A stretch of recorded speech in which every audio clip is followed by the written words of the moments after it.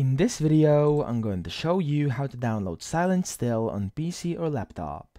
So the first thing you want to do is go to Google and type in itch.io or itch.io and look for this link which says download the latest indie games itch.io, and it is actually itch.io.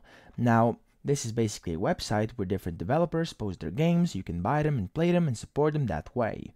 Now you want to go to the website, go to the search box up here and type in Silent Still. As you can see, the game is over here under Games and Projects by Solitary Studios. You want to click it, and then once in here you can read all about the game over here, see some videos, the official trailer, some screenshots, minimum specs and stuff like that. And when you scroll down, you'll see the purchase kind of title, and below it you can see the Buy Now button.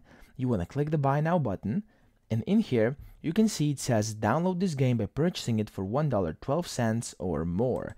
Now of course that's the base price. However, if you can pay more for the game and actually support these amazing developers who made it, you can pay more by clicking +1 to $5 or $10, or simply changing the price and then paying that amount. But if you can't do that, of course $1.12 will do, because that's the base price of the game. Then you'll have to decide if you want to give the game as a gift.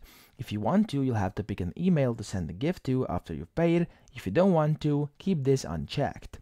And then you'll have to put in your email address where your payment confirmation will be sent after the purchase. Now, once you've done all this, you have to click Pay with PayPal and pay using PayPal, because it's the only payment option for this game right now. You can also connect your card to PayPal and basically pay with your card. It's very easy to get a PayPal account. Just Google it and you'll be able to do it. Now once you do it, you'll be able to download this Silent Still.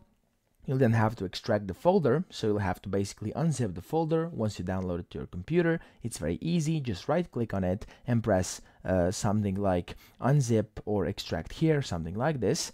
And then once you do it, you want to open up the extracted folder and then open up the game by double clicking it. The game will launch up and you can start playing.